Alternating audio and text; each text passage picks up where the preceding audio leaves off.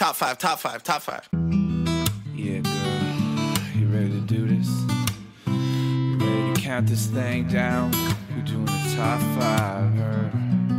Yeah, let's set it off with 1, 2,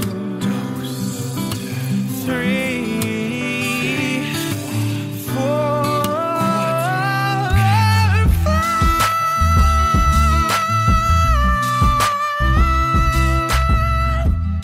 Hello, everyone, and welcome back to another episode of Ranked Top 5 List of Stuff That Don't Matter. I'm your supreme leader, Tuong La, from outer space, here to send you all the good message of the PodCavern. That's right, everyone, with just 5 easy installments of $1,000 a month and whatever comic book paraphernalia you want to hand me as well, I can get you in. I can get you into the club and you can rise to the higher level of existence if you just join me today. You know, that's what today's episode's all about. We're trying to get you to that next level, okay? And I couldn't do that without my crew here, my crew that I have cherry-picked just from around the PodCavern because I knew they had what it takes to be part of this club here. And I want to introduce my first guest, who is, let's say, a level 3 officer in the PodCavern. Waiting to, there's like 8 levels in the PodCavern, only level 3, but that's pretty high. He's been paying a lot of money to me privately. Stenley Philippe, everyone. Yeah, not so private anymore. Thanks I for am spoiling my secret there, Tuong. Yes, I am a member of the Pod Cult. I've been a loyal member. I do not join any other cults unless they pay me $1,000 a month, plus all the comic paraphernalia you can think of. And speaking of cool cult members, our other guest is somebody who is not only a grad of the greatest university in Canada, but also a grad of a second-tier, not so cool and impressive school in New York City. It's Patty! NYU, whatever. Yeah, that's right. Who cares? Nothing compares to the best cult of all, the Pod Cult. I have been a loyal member for many years, and if anything, Tuong is making so much money off of my dedication. And if Stenley is a level 3 member, I am a level platinum elite times 10 member. Yeah, that is a really exclusive membership. Patty's this close to getting onto the UFO spaceship. Everyone. Thank you so much. I did literally beg to be on the pod again, so really excited to be here. And I'm going to introduce our next guest, who I just found out has a dog named Finley. Updates all around. It's the one and only Stefanie McBurns. Hey everybody, I'm so excited to be on the PodCavern once again with my beautiful, beautiful crew here. It's been a while since we've all seen each other's wonderful faces, and it's really bringing back some great feelings of nostalgia. But that's not why we're here. No. I'm really here so that I can audit out my engrams, become an operating thetan, and really push off all that Luciferin bullshit and transcend myself into another dimension. That's it. That's right. Thank you. Thank you for making that clear. Of course, it is nice to see you all, but let's be real here. We're here to talk about cults today. Top 5 cults is the episode. And actually, I was taking a look today. This exact crew did top 5 conspiracy theories back in June 2nd of 2021. Wow. It's been a long time coming since this crew has assembled for this. But when I forget, it wasn't even that long ago, but I was just like, man, I miss this crew so much. And this episode made the most sense. I mean, we just did conspiracy theories. Let's talk about more fucked up shit, you know? Yes. I was also re-listening to that, and we just overthought every single conspiracy theory. So I'm so excited for how we're going to dissect cults. Yeah, because me they're too. just so messed up. Like on a totally different level. Yeah, I will say the last 24 hours of research, because I don't do any more than that, has been, let's just say, concerning, depressing a little bit as well. And I might need a hug after after this episode. We'll see how it goes.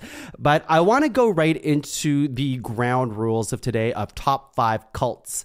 And I think one that I'd like to put to the group here, and we talked about this offline already, but I want to make sure that people know that it isn't the best cults, you know? Top 5 cults doesn't mean this is the best one. This is the one that I want to be part of. This is the one that's going to make waves in the industry or whatever it is.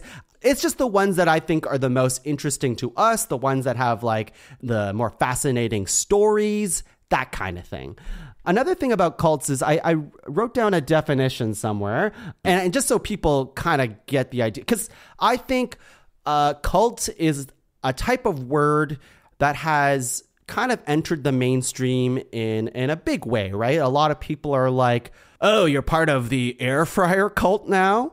Like, I don't know. It's in the zeitgeist. Yeah, it's not what we're really talking about here. We're talking about like actual cults, that kind of thing. But the definitions that I found here, and maybe we can work with it. Definition: a system of religious veneration and devotion directed toward a particular figure or object. A cult is usually a small group or bigger one devoted to a person, idea, or philosophy. Some cults pose as religion, which I think is our, let's say, somewhat gray area. If you can argue that it's a cult, we're not going to fight you too much on it, right? But I think a lot of cults don't deem themselves as a cult. They would be like, listen to me, we're not a cult. We're actually a really highbrow religion that you're going to have to pay a lot of money for, that kind of thing. Yeah, in my research, I saw that a lot of the times articles wouldn't even call them cults. They would call them new religious movements. So I think there's this like movement to start calling cults that instead, which I think is interesting. Yeah. What other ground rules do we want to go through here? Gosh, well, I guess one would be to not nominate actual religions as cults, because there could be that conversation that people do think that religions have cultish behavior, and I'm trying to keep my job and still get paid. So from that perspective, maybe we can keep those ones like off the map for now. I think you are mostly correct in the way that I do think, and I'm not sure if it will come up, but I do think there are definitely some religions that are like actually cults, right? Absolutely. Yes, so yes, I think those ones will rightly be kind of targeted, if you will. Yes. And then I have a few of those. Yeah, just to be clear. I do too. Okay, Yeah. Good. But I think there are some, like, let's just say like Buddhism. Like, I don't need you to. We won't need to do those ones because there's so many other, I think, interesting cults out there that we can explore without having to, attack someone's religion. And let's say the mainstream, like with people that is like, it's accepted that this religion is a thing. And there's tons of like religions out there that have pretty fucked up stuff, but we'll stay away from it until top 5 religions, right? I would not touch that one. I joined in Carleton University. I was like, oh, religion class. This sounds cool. I can learn so much about people. I went to the first class and then never came back again. So I know I definitely went to that class and I shouldn't have kept going. You made the right choice. It's boring. Here's a few that I have here for ground rules. It doesn't have to be from just North America. Yep. There's a ton of cults out there. I think of the most popular ones that are, posted on the Googs is just American ones. And I'm sure we're going to get a ton of those, but it doesn't have to be. And I think the other thing is we don't usually have disclaimers at the beginning of episodes because, people who listen to this podcast know that we come from a good place and that like we're usually a jokey bunch and like it's all the perspective of normal people, quote unquote. But I will say that the stuff that we might be talking about, some shit is pretty fucked up. So if that is concerning to you, then I want you to know that in advance. I want you to know that if you are feeling kind of weird about it, then it's okay. Come back to us later. I swear we're funny too, probably. And yeah, there are some like cults that like have like suicide type of stuff that is in there. So if you're a person who's very sensitive to that stuff, then I just want you to know that in advance. Anything else that we want to go through? Just, be respectful, but understanding that there is other fucked up things. I say be respectful to our audience, but don't respect each other on this call. I'm coming for blood. Well, one more thing would be if you are a member of a cult and you're listening and we didn't shut out your cult, maybe let us know, because there may be space in a future episode where we could actually shout you out if your cult doesn't meet the different categories I'm sure we're going to explore in this one. If it's like a nice cult, maybe it's a cult of like, I don't know, ponies. You're on the pony cult and you don't like harm said ponies, then we might want to hear from you. Yeah. So that's all. Yeah. Make sure you DM Tongue specifically. Yeah, exactly. Just email us at my cult wasn't on the ranked episode at podcavern.com. That will actually work, by the way. So if you want to try to do that, then that email will work. Shall we get into it? Yes, let's do it. All right, just like every episode of Ranked, we're going to go around 3 times, nominating 3 nominations each, making a master list of 12 and whittling that down to a top 5 cults list. Here we go. I could not start an episode on cults without shouting out and making fun of a religion, I'm sorry, that a lot of people do. Let's just say a lot of peculiar people practice. Let's start naming some names here. Who do we got? John Travolta. We have Danny Masterson, bad man. Elizabeth Moss, Tom Cruise, Seinfeld. It's Scientology, everyone. Excellent. This was my number one. This is my number one. Starting out strong. Listen, Scientology is an interesting one because it is very much in the current, I don't know, ballpark of quote unquote religions. And there is a good group of people who do believe in Scientology. But I think it's hard for me. This is the nomination I was thinking about when you were talking about don't go after other religions, Stenley. I'm going to go after Scientology because honestly, Scientology is bullshit. I'm sorry. It's complete bullshit. I have done so much reading and watching of videos on YouTube, documentaries, reading people's blogs who have escaped, all of that about Scientology for years. And it never fails to absolutely amaze me, the depths that these people have gone in terms of the administration, but then also the sadness of the other people on the receiving end of all of it, because they're just being preyed upon their goodwill, which is the sad part.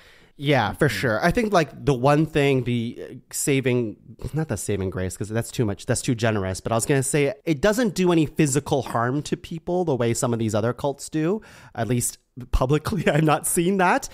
So at least that's good, but it does gouge people of their money, totally. And okay, let me back it up here. For those of you who don't know, Scientology was created by a science fiction writer, L. Ron Hubbard, in the early 1950s, I'm pretty sure.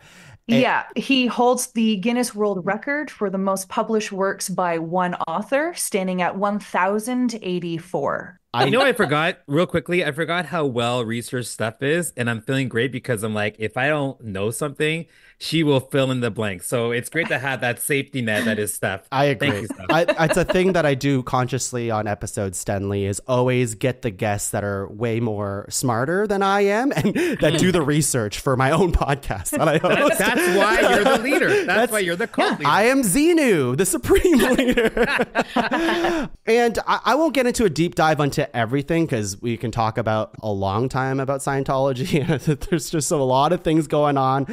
There's Thetans, which is the soul, I'm pretty sure. And there is this level of that we're trying to rise above and like basically be taken in by or be approved by Xenu. And there's like a bunch of levels, right? There's a bunch of levels that you have to get to. There's auditing that happens as well. So it's a practice in Scientology where they basically measure how pure you are. And you do it by holding onto these, they look like nunchucks attached to like a meter. It's called an e-meter. And this fake ass meter will tell you how good of a person you are, basically. And it's always going to say you're bad and that you have to pay money for you to be good. Steph, did I get that right? To an extent, sure. Yeah, I'm trying to give the Cliff Notes version. Yeah. I actually did no research on Scientology because I knew somebody would bring it up. And so I am truly shocked right now. Like, is Xenu an overlord or like an alien god? So this is the whole thing that's just blows my mind about Scientology. So yeah, you have to do like this e-meter and determine if you've got these engrams on you, and your goal is to become clear of these engrams, which are just basically pain and trauma from your past that's still affecting you today. And then once you're clear, you get to work on the bridge to total freedom. So once again, you think that you're clear, but then you find out that you have all of these things called body thetans on you. Mm-hmm. And that's from when Xenu, the overlord, had to blow up basically a few planets because they were just overpopulated. He threw these spirits to Earth, Tegeac as he called it.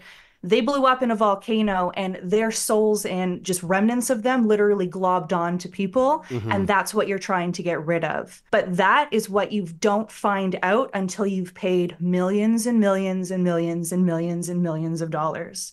So it's basically just like not knowing what the doctrine of Christianity is before starting to practice it. So you have no idea what you're actually working towards or practicing while you're doing it. You're just handing over money. It's crazy. You can't tell me, after listening to all of that, though, you can't tell me that that's not like the next plot of the next like Guardians of the Galaxy movie. Like, that's exactly going to be their next challenge and adventure.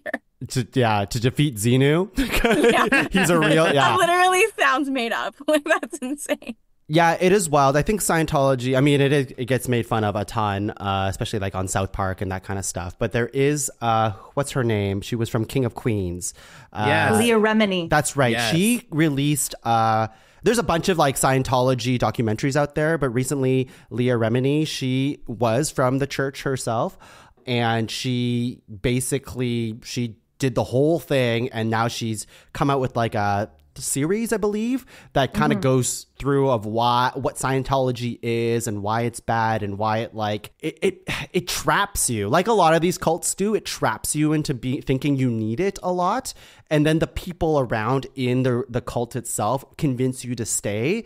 Or they become very secretive about stuff too, right? So they try to like brush a lot of stuff under the rug as well, and try to make you not like reveal the secrets of Scientology. Because the whole Xenu thing was not known to people until like a former member was like, Xenu, this is a thing. And everyone's like making fun of it, rightly so. Mm-hmm. But that was not supposed to come to the public. People were not supposed to find out that secret. So yeah, kind of wild stuff. Y'all, can I confess something? Yeah. Are you a Scientologist?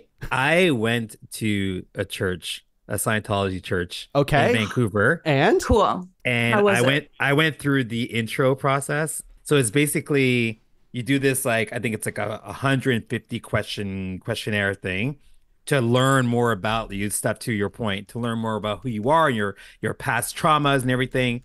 And then you meet with somebody, and then they kind of go through your results and they go, okay. So this was interesting. This is good. You're fucked up. Exactly. And I was like, wow, I thought I was a good person. Like, no, you are on a path to fucked upness. You need to do this thing, that thing. Join here, do that. And obviously, like, they ended right then and there. And we went for like as a joke to figure out what exactly was going on. But it's wild because I didn't do any research afterwards. And it's wild to think that like they use that to really cultivate, plant, and develop that attachment, but creating so much guilt about your past, your present, and your predicted future.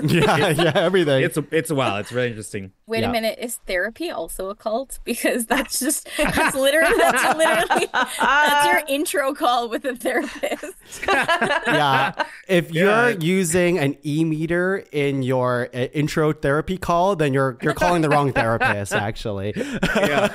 Let's move on. We'll talk, I'm sure, much more about Scientology later, but let's move it to Stenley. What do you got? Okay, so I just want to preface this by saying a lot of my cult nominations were based off of my consumption of Netflix documentaries. So nice. So these are going to be very popular, I think very that's okay. well known, and hopefully interesting. Okay, so I'm going to start with the one that I think we all know and hate, NXIVM. Damn it! Yes.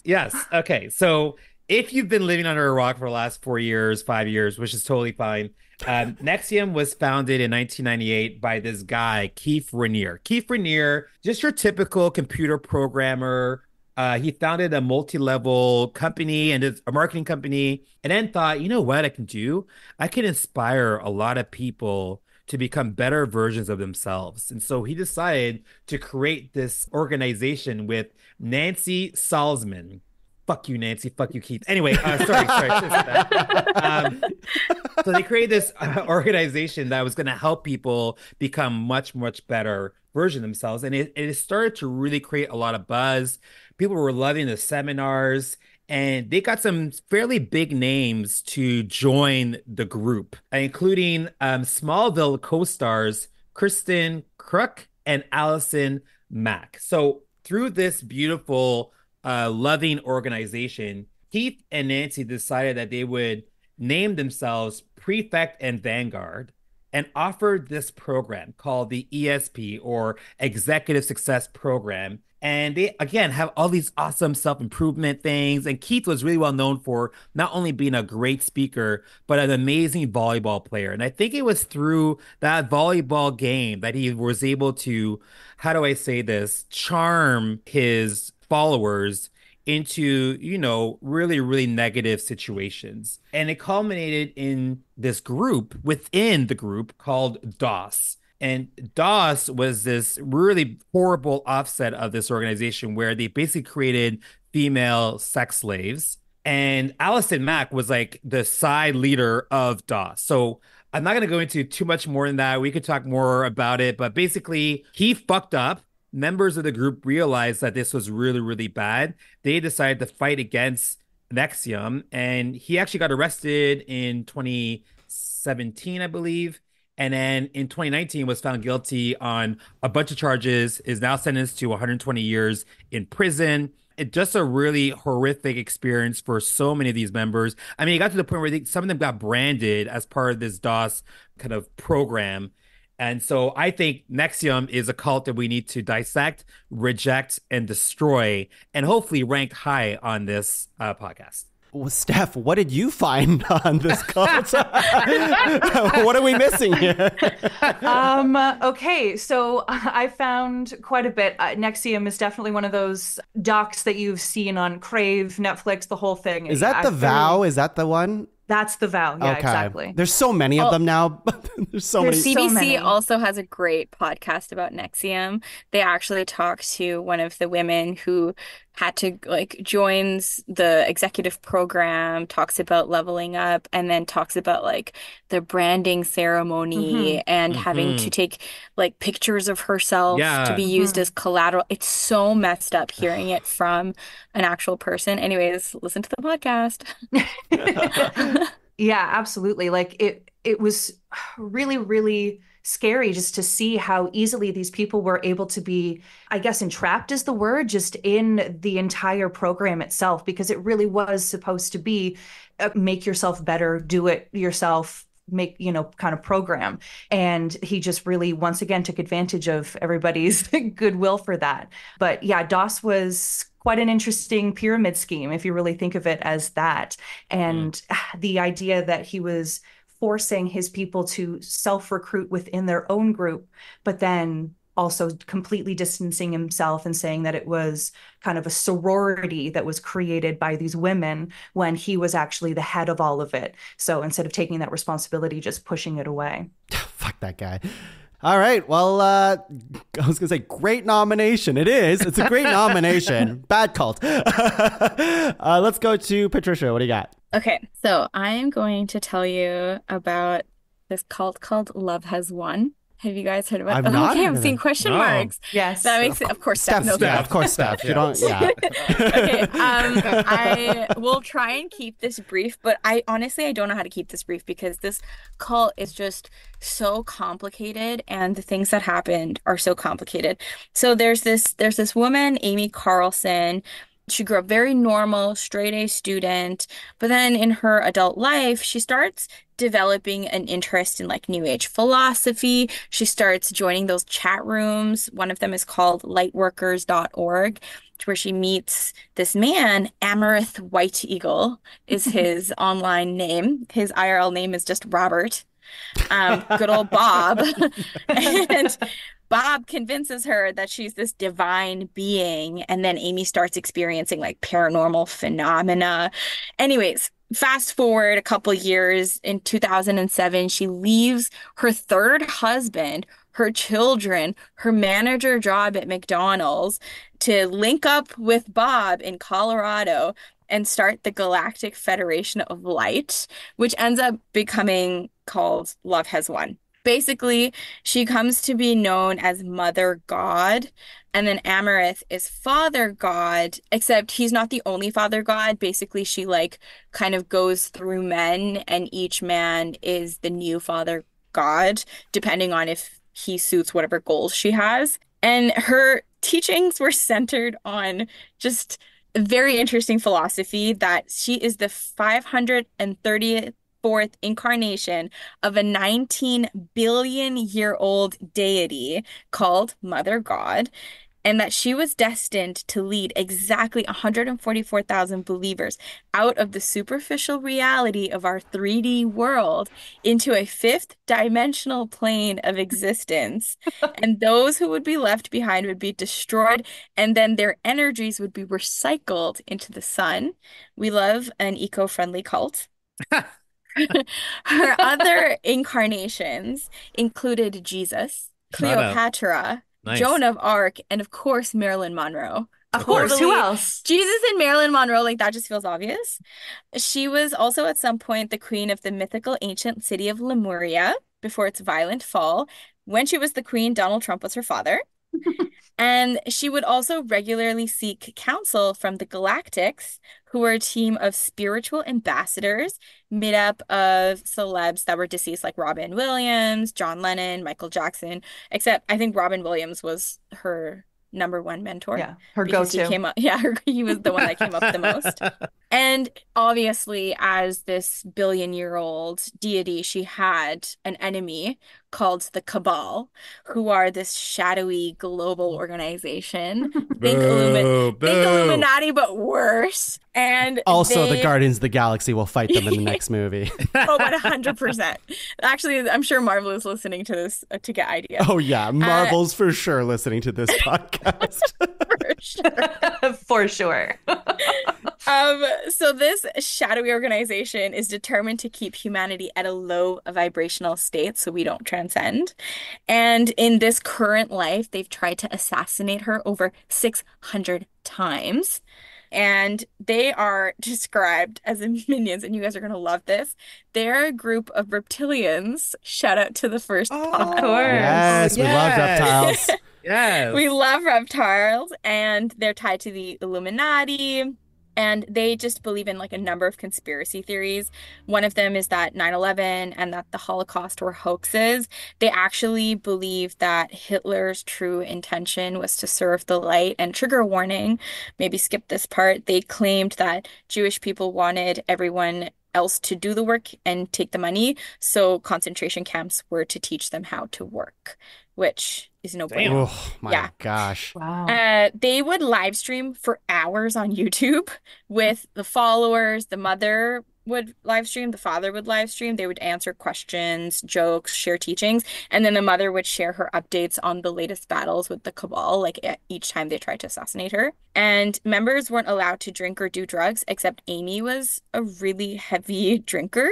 And then when she would get really drunk, she would get super erratic and very aggressive. Anyways, eventually Amy's family literally reaches out to frickin' Dr. Phil to do an intervention. They go live, and it turns out they were worried about her. She had lost an insane amount of weight because naturally Robin Williams told her that the max weight she could get to was 103.1 pounds. And she was also taking colloidal silver in insane amounts because she believed there were health benefits, which a lot of people do believe that there are health benefits to that. But she was taking so much of it that her skin turned bluish gray. It was crazy. The pictures are nuts. Yeah, the pictures are like very uncomfortable to see. So they are. You know, that's a choice. Are we talking about Smurf blue or Avatar blue? I need to know what kind of blue we're dealing with. Like a middle. Yeah, like very gray blue. Oh, yeah. Okay. Avatar blue. Yeah. Yeah. But grayer. So anyways, finally, April 2021, her follower, this is where things get like really messed up. Her followers start posting these weird messages like, Mom is ascending tonight. Woohoo. And then saying like, Mom is fighting the good fight for us. She's just resting. So her family like obviously starts panicking, calls the police, sends an ambulance, but the ambulance gets rejected, turned away. And then finally a tip comes into the police that she's actually passed away, and this is where they can find her body. And then when they get there to where her body is, they are shocked by what they see. They find Amy's body in a mummified state, Oh my in a gosh. sleeping bag, wrapped in Christmas lights. She'd probably been dead for some time, like they don't know how long, but her eyes had been removed and her face was filled with glitter. Like they had created Yeah. a shrine out of her body. She was mummified. Yeah, it was very gross. And not Oh. only that, but there were 2 children that were present on the No. property. So the people who were there was like 7 adults who were there when they found the body. They were obviously arrested and charged for abuse of a corpse and child abuse. Yeah. Anyways, that's everything I could find. Steph, did I miss anything? They're all checking. You guys are hilarious. No, not according to my research. No. Yeah. Wow. I know that was very extensive. Thorough. Very. Oh my I fell down a God. really big rabbit hole because I just felt like there was no end to the I know, it just keeps going. lore, to the doctrine, to the beliefs. Yeah. Did you clear your search history? Because I'd be worried if Well, you didn't. I your should. search history just say love has won. Oh, that's kind of cute. Oh, that's nice. I like love. Sweet. Yeah, great. Love. We all love love. Wow. Yeah, that's pretty fucked up. Yeah. We'll talk about it more We'll later. talk about that more. I don't know what else is. I think that's going to be the end of everything. Every time someone says something, I'm just going to be like, yeah, that's fucked up. Yeah. Pretty much. Steph, what fucked up thing do you want to talk about next? All right. Well, let's talk about something called Heaven's Gate. Yes. Yeah, I was That's- waiting for this. Yeah. This was a small but mighty cult. At the height, there was only 39 followers.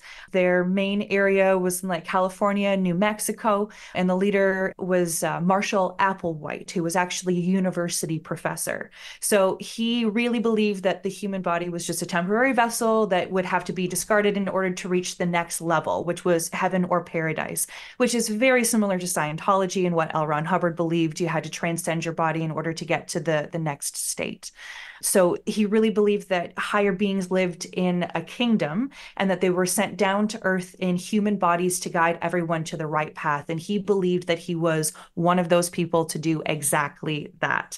So there were 3 ways that you could ascend into the kingdom level above human. So either you get picked up by a Tela spacecraft. So that's Telah. Oh, Yeah, that's I can't right. remember what. Yeah, it's a Tela. I can't remember what that's supposed to stand for now. It's like I the thought I wrote it down. evolutionary. Oh, the evolution Yeah. level above human. Yeah, Yeah. that's it. Yeah. So, and then you're transported to the next level. You either experience an accidental or natural death, or you discard your human body by committing suicide at a specific time. And that's basically what these people decided to Which do. is wild because the second one is just like you just experience a natural death. So like, Yeah, you could just live a life. live your life and then go. enjoy and then go and still be part of this whole thing. But no, we're really going to make sure that we're Gonna choose the experience last this option, the mass worst- suicide. yeah. The worst one possible. So basically, they bought this mansion in Santa Fe that they called a monastery, where most of these members resided to learn about this religion or this, I don't know, ideal. They ended up making a lethal mixture of phenobarbital mixed with applesauce, pudding, and vodka. And over 3 days, they all, in groups of 15, 15, and 9, I think, they took this mixture, laid down in bed, and just went to sleep. And after the people had passed, then those who were still living, they came in, they put purple blankets on them, and that was it until the very last few people took the mixture. Before they actually did all of this, they filmed all these videos to say why they were doing what they were going to do, and then they were sending it off to people to actually watch and listen to. And so one of these guys actually did that, and he sent it to one particular person who ended up going to the mansion and finding all of these bodies, and he called it in as an anonymous tip to say that there's been a mass suicide. Crazy. I didn't really know too much about this. It Yeah. seems so simple and it's so small, and it just was very effective. I watched a bunch of that today, and it was depressing, like it all is. But Very. it was like the videos are really, I'm going to use the word interesting because these people like truly believed in this. Like They did. everyone in cults usually do, but it is nuts because they're basically saying why they're about to go kill themselves and that it's okay. And Yeah, it's fine. it's all good. And like, people might be concerned about this and that and this video, and they're like using logic and reason to be like, hey, it's fine. Like, this is what we want. But like, yikes, like the end result is like clearly it's suicide. There is a few interesting tidbits that I found funny about this story. If you're going to find some humor into this, one is they all, when they went to sleep and they had like plastic bags over their heads and like a purple like blanket over themselves too, that the survivors put on them after they passed away, is that they were all wearing matching Nike shoes. And I thought that was like interesting. And the reasoning was because they were on sale. That's what I found. Stop. That's Have why to be economical when you're dying. Yeah, that is so they're like brilliant. black and white Nike shoes. They look nice, but they're on sale. So we chose that hilarious. one. And there's another funny thing. And they all bought alien abduction insurance. I don't get this. So what it was, it protects you from abduction, impregnation, and death by aliens. Paid out by, I think it's $1 million. Yeah. For this Who insurance. is providing this? I know. So That's just it. Yeah. Who's did that? underwriting this? someone did. Can you imagine Manulife just has this as a product? Yeah, you want what? Jim, go pull this. I don't know. Write something down. They'll believe it. I also just can't imagine like this cult with like a Costco card, just like, oh, Nike shoes at Costco on sale. Let's go. Yo, dude. Let's do it. They were trying to time their deaths by a comet, right, Steph? It was like a specific comet. That's right. I forgot that whole part that buried the lead. So yeah, there was this Hale-Bopp comet, which at that time was going to be the biggest and brightest that they had ever seen. And this guy truly believed that there was an UFO trailing behind the comet. And so he was ready to take the members of the cult to the higher kingdom, basically by hitching a ride, I'm assuming, onto that UFO. Yeah, because like everybody knew that they were going to die eventually, and they just had to wait for like the go ahead from the guy. And the guy's like, that comet looks pretty good. Yeah, good this reason. is it. I think it's it. I think we got it, guys. Wouldn't it suck if you joined like yesterday or whatever, and you're like, oh, I guess I'm going out tomorrow. Yeah. Yeah, and they like all some of them like they cut off their balls and like all that other stuff just to like, it's the whole like, we got to be pure. We can't have any sexual temptation. Like a lot of these cults are like that too, where it's just like, it's one or the other. It's like you don't have any sexual desire, or you're free to have as much sex as you want with whoever, which is always concerning. Let's go to round two. Round two. How's everyone feeling? You need to wash your hands a little bit from all that? I think I do, because it's going to get even darker. Here we go. My next nomination. I don't know if it's darker. It's not a competition of what's darker, but it is dark. Heaven's Gate was my next nomination, so thank you for taking that. I have more. I'm going to take it outside the U.S., go somewhere else. We're going to go to Japan. You might have heard about this. I'm sure Steph has. Steph knows everything in this world. It is the Aum, A-U-M. Never heard of it. Oh, what? Man, that was going to be one of mine. Okay, I think I might have to do some ChatGPTing in the break. Yes. Okay. It's a Japanese cult. It was by Master Asaraha Shoko. Aum Shinrikyo was the full name of the cult, but people just called Aum, A-U-M. And it started as like a yoga school initially, and the teachings was a combination of Buddhism and Hinduism and Christianity. And there's like a whole thing of like, the leader himself, the Asahara Shoko, he claims that he was the embodiment of God, like they all do. And obviously he needs money, like they all do. But there was more to this. The reason why this is a little bit different than the previous ones that kind of fit this mold is that he basically there was like a gas terrorism that he inflicted in Japan, which was a huge deal because terrorist stuff in Japan, much rarer to see compared to like the US, right? The reaction was just like a lot more like, whoa, this is crazy. So at its height, there was 50,000 members of this cult, which is quite a lot. They were preparing for war. They were trying to take over the government. But a thing that they were trying out was to use gas tactics. I think it was, what is it called? Sarin gas or something like that. But essentially, on March 20th, 1995, members of the OM left 5 bags filled with a toxic nerve agent on 3 Tokyo trains during rush hour. They put them in basically like rolled up newspaper, and the way that they activated it was like they punctured holes and they ran off the subway or the train. And then people started choking and throwing up. 13 people died because of the attack. 5,800 people were injured. As months went on, like there was more attempts of gas attacks on other subway stations, but those ones failed, luckily. And eventually what happened was, I think this is really interesting, was members of like 7 members were executed, including the leader himself, Asahara. And the reason why that's interesting is because they were granted the death penalty, and that was in like 2018. And like the death penalty in general is not really much of a thing these days. And in Japan, it's like used at the most, like it has to be fucked up. It has to be fucked up for them to like be like, no, we're gonna kill you and execute you and let people know that you're a bad person and you're gonna die. So yeah, that's that cult. And I think there was another interesting fact was that this is a little fun little light in this dark story was there was somebody like a doctor who was like part of like infected by the initial gas, and he learned about this gas. And then when he kind of saw that like this was starting to pop around everywhere and like these people were going to keep trying to use these gas tactics on people, he like researched it. And he knew how to like handle it. So as soon as he recognized that this could be a threat, he like called like every hospital in like Tokyo and being like, hey, if you run into like if people come in here with these types of symptoms, it could be this gas and this is how you handle it. And he saved a fuck ton of people by doing that. Whoa. And I was like, that's so cool. That's so cool that this guy like did that. His name is, did I write his name? Hiroshi Morita. Yeah. You know what? If Hiroshi started a cult, I'd join it.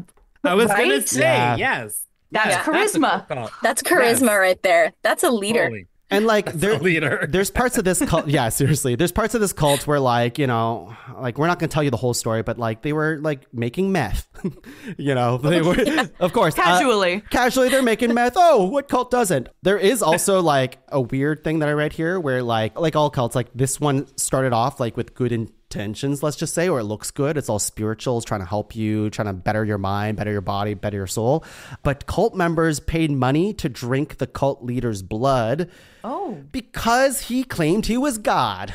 So and his bathwater, right? Like yeah, just like gross stuff. So gross. That's so gross. Anyways, yeah, that's Om for you. AUM. Wow. Yeah, that was great. Thank you for that. You're welcome. Yeah. You're welcome. Someone else can say it. That's fucked up. That's fucked up. That's fucked up. Yeah. Stenley, what do you got? Oh God. Okay. First, this is fucked up. Like, I'm so glad we're navigating these phases because I'm feeling really good about. We got the right crew to life. do it, right? You know. Yes. 100%. Like generally positive people handling a dark material. Yeah. No one's saying like, "Wow, this is really great. I should take notes and actually start my own." So that's good. That's a good starting Step point. one, yeah. Well, I didn't say I wasn't doing that. But Patricia, yours will be for good. So it's okay. It's okay.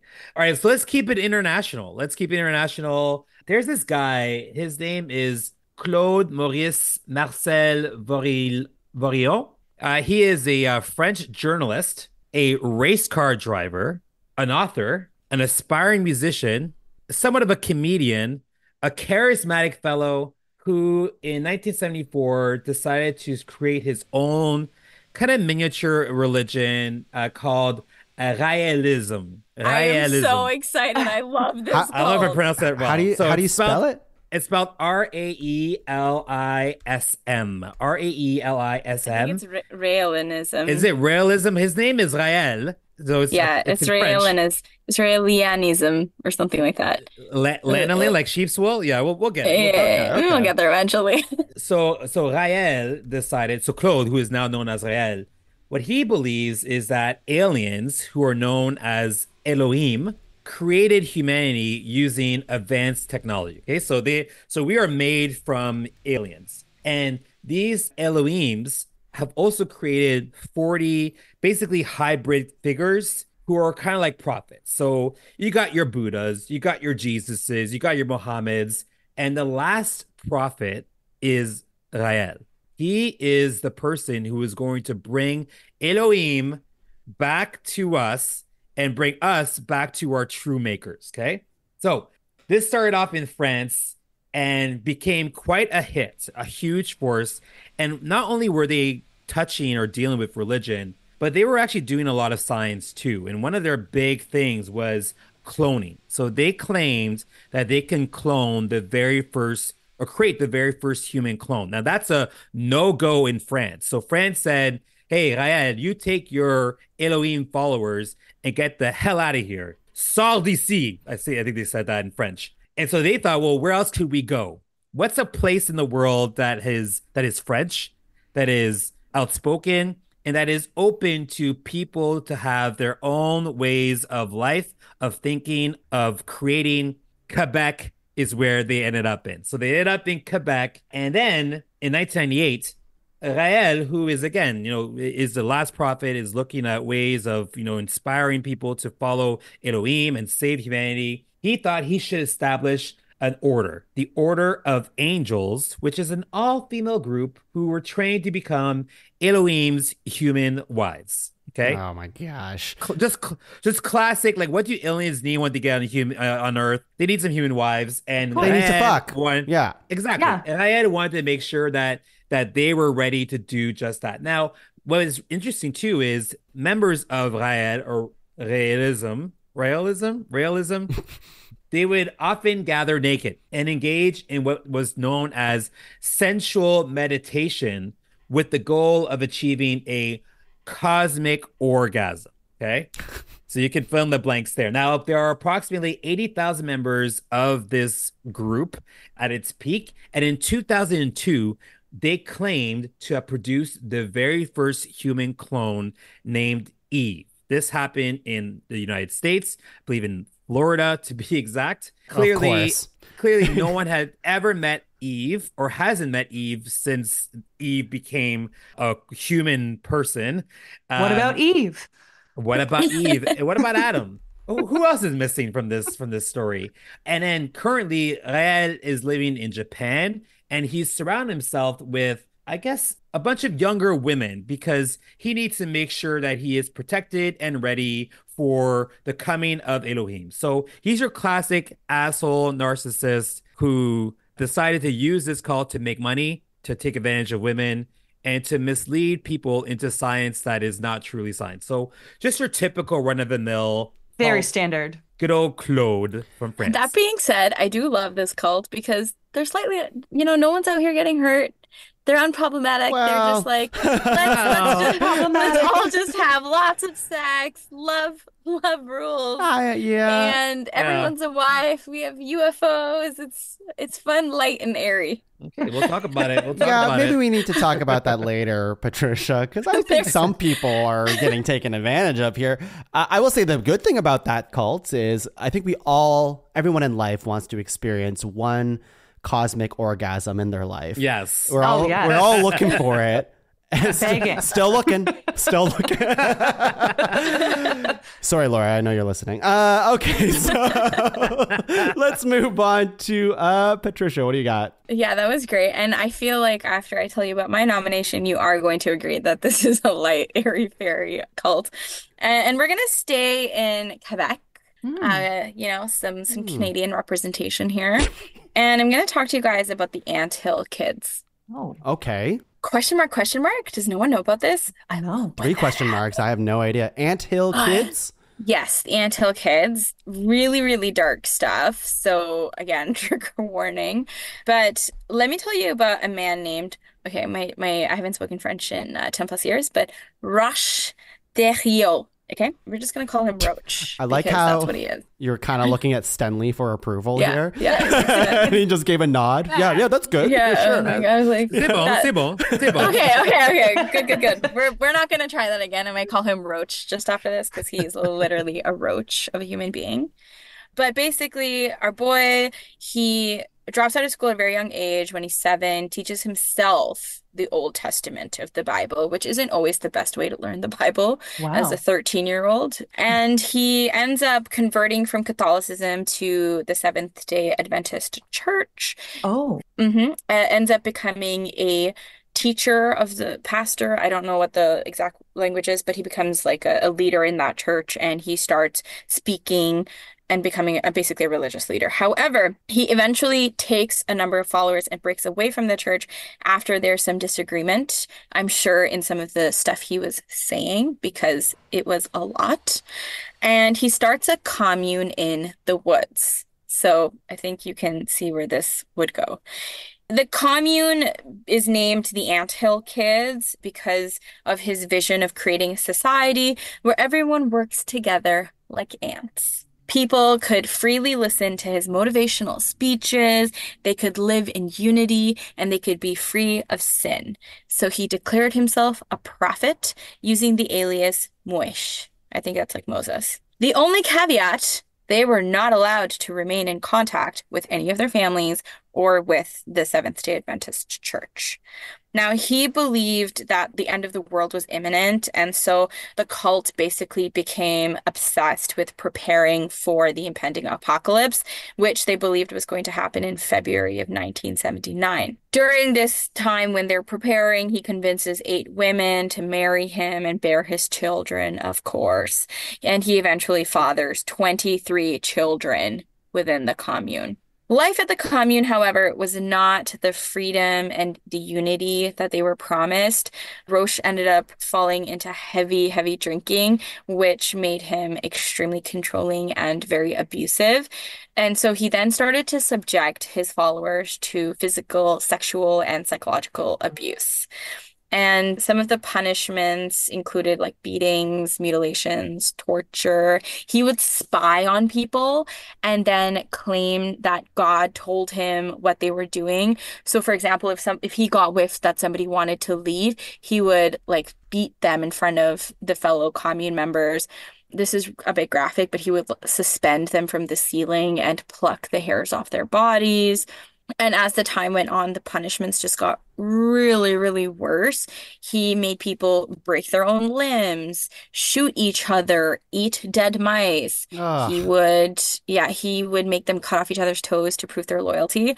One of his wives left their newborn son out in the freezing cold just to like save the child from him. So he started claiming to be an actual holy being himself.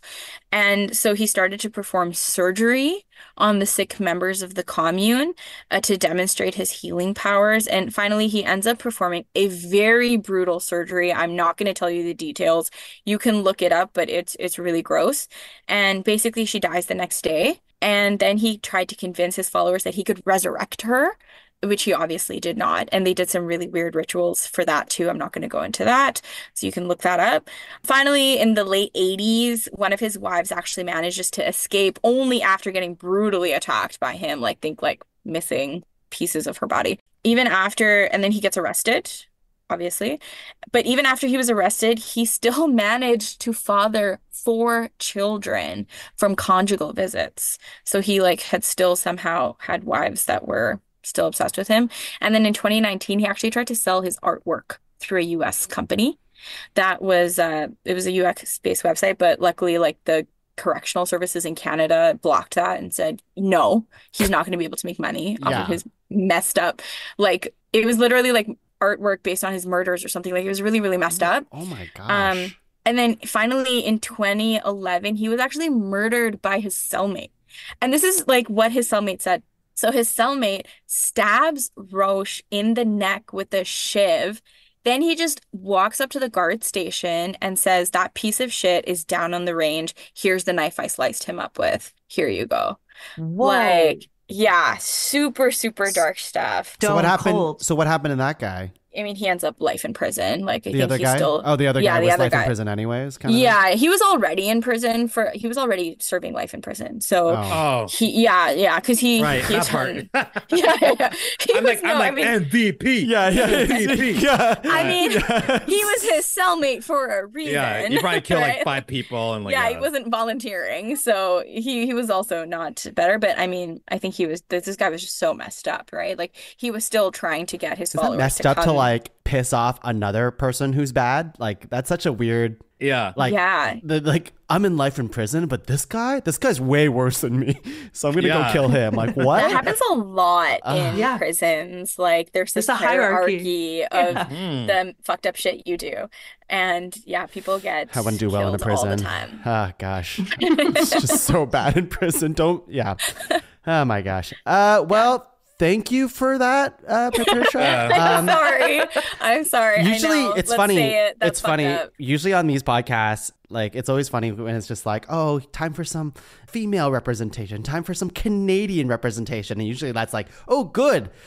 We want this. And then it's like, man, Canada's obviously still is pretty fucked up too, but I don't know if this is like a win for Canadian representation. It's not. It's like first the Drake is losing his battle, and now this. Like it's like, Oh, yeah. how low can we go? You know Super what I mean? comparable for I sure. mean, this definitely happened first, so You're right. So it's getting better. It's getting better. We're getting better. We're It's getting better. If Drake's the worst it's getting, then I'm not Then mad we're about good. that. We're okay. Okay. Well, thank you for that, Patricia. Let's go on to Steph, your second nomination. What do you got? Okay, so this one, we're going to bring it back to North America and we're going to look into the Manson family cult. There we go. Has always been one that to me is very standard when we're talking and thinking about cults. We know about, Charles Manson as being that career criminal who basically spent most of his life in and out of correctional facilities. I think half of his life was actually spent in jail, which is crazy. He really envisioned himself, though, as a rock star, and he sought to establish himself in the music industry. But when that failed, he decided to turn to other means of gaining influence and control, ultimately creating the Manson family cult. So emerging basically in the context of like the 1960s counterculture movement. So that was that free love, communal living, rebellious kind of feeling. Manson wanted to exploit the era's search for meaning and spiritual fulfillment. So he would find a lot of impressionable young followers who were primarily women, who were very vulnerable, often runaways, dropouts, that kind of thing. They just felt alienated from their families. And Manson offered them a sense of purpose and community. So he actually had this ranch called Spawn Ranch, which is where they lived communally with each other. And he maintained control over the group through basically psychological manipulation, enforced drug use, and a lot of sexual exploitation. It was very chaotic, drug-fueled, and it just kind of further isolated all of those members from the reality and just kind of deepened their dependence on Manson. His ideology was a mix of pseudo-religious beliefs. So very racist. He had apocalyptic visions, with Helter Skelter being the center of it all. So that was basically off of the Beatles song Helter Skelter. He interpreted that as a prophetic message about this upcoming racial conflict, which kind of further fueled his delusions. He believed that this race war would lead to a societal collapse, after which he and his followers would emerge as leaders. Now, obviously, none of that happened, but what this all kind of culminated into were some very high-profile murders, which we don't need to get into the details. I'm sure most people actually know what they are. But Manson directed his followers to the home of actress Sharon Tate. The following night, he directed them to Leno and Rosemary LaBianca's house. And they were very gruesome, the murders themselves. But interestingly enough, despite the fact that Manson was behind all of it, he never actually committed any of these gruesome murders. He just directed his people to do that. So the perniciousness of this cult leader being able to manipulate people to do some of the most heinous, disgusting, gruesome acts upon people, but never actually doing that himself, I've always found quite fascinating. Yeah. And then like life in prison, and he died in prison, and still for a long time, even now, just like the whole Manson story is just so ingrained in movies, in books, and TV. Culture, it's all everywhere. of it, yeah. Like Tarantino did Once Upon a Time in Hollywood. It's in there too. I was thinking of that completely, right? Yeah. Like it's a very well known one, and it's pretty messed up for sure. Yeah. Whew, all right. Was That's Manson, fucked up. Yeah, it is. That is fucked up. Was Manson killed by the same guy who killed the Anthill Kids person? Because then he's a fucking hero. Yeah. I'm just wondering. Oh, what a dream that would have been. Maybe you call the prison on break and find out. I got a question. We're just doing this fun little pod here, and I want to know this. What are the odds? What are the odds? Yeah.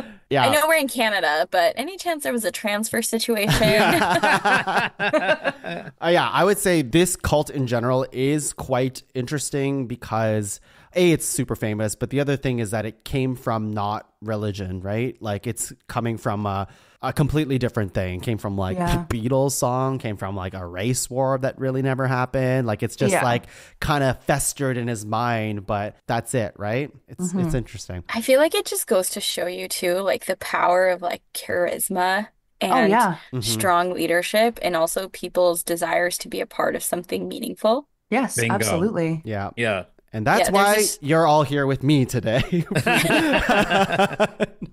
No.